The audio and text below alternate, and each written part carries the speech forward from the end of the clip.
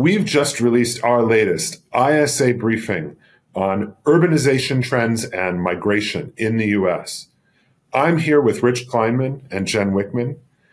Jen, there's been a lot of talk about the rebirth of cities and that's how that's kind of turned into the rise of suburbs. What's the reality behind this narrative and what are the drivers behind that?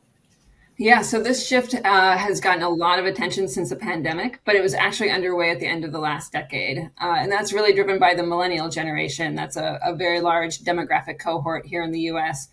And after the global financial crisis, that cohort was largely in their 20s and really living in urban areas and drove a lot of the demand that we saw for urban apartments during that period. But towards the middle or the end of the last decade, that demographic cohort started to age into their family years. The oldest members started their families, wanted more space, and wanted to take advantage of better schools that are available out in the suburbs. So they started to move out of the city and into the suburbs. And during that time period, we also saw a pretty big shift toward the Sun Belt. The migration to that area was really strong throughout the last decade.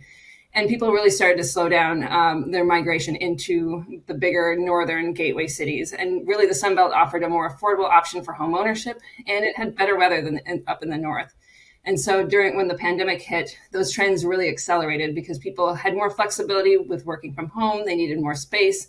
They could try out living in a new city. And so we just saw people moving out of the city altogether. When the pandemic did start to ease, we saw people come back to the city. A lot of those young people in particular wanted to take advantage of the lifestyle that you can live in an urban area. But going forward, we do expect to see that rise of the suburbs narrative is going to take hold as the rest of the millennial generation starts their families and wants to move out into the suburbs and maybe to the south to the Sun Belt to take advantage of those more affordable living options. So what does that mean for investment strategy, Rich? How do we take that into account?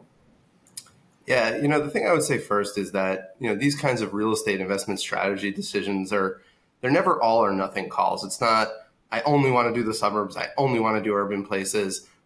There's always a balance. And the other thing is that as investors, we're building real estate portfolios with a long-term view.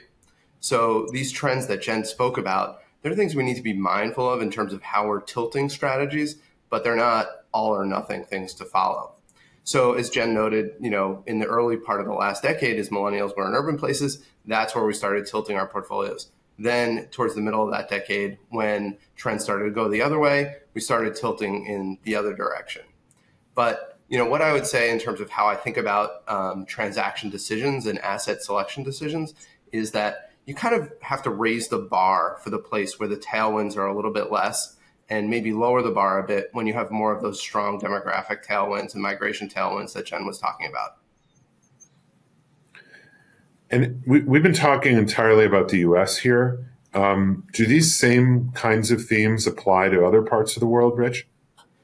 Well, what I've seen is that every part of the world is a bit different in terms of how land use has evolved and what that implies for these kinds of urban and regional trends. Even to the point that we see different terminology in different places speaking the same language. So, I really don't like to extrapolate too much from what I think is maybe a relatively unique U.S. story to other parts of the world. And it's not to say the U.S. is only place that's unique. I think every place is unique in their own way. Jen talked about climate migration. I don't know of another developed market that has such a wide spread between north and south climates that leads to such significant climate migration. And Jen mentioned schools. The system for school funding in the U.S. is unique, just as it is in every other place. And that contributes to these trends. With a different school system, you might see different migration trends follow from demographics. Right. So, the very definition of city and suburb varies between markets, let alone all of the realities on the ground. We at LaSalle have had this DTU plus E framework for thinking about how big secular trends are impacting real estate and strategy, demographics, technology, urbanization, and environmental factors. And, realizing that urbanization is not a one-way street. Migration to cities sometimes reverses for all the reasons that we discussed. I think it's probably better to think of that urbanization as urban and regional change, because there's flows, between cities, there's flows within cities, and it doesn't go in one direction. So we're going to stick with that DTU plus E framework, but make sure we're clear about what we mean by urbanization, because there's some complex patterns involved. If you want to learn more about this, please read the note that Rich and Jen wrote, and you can find that on the insight section of LaSalle.com.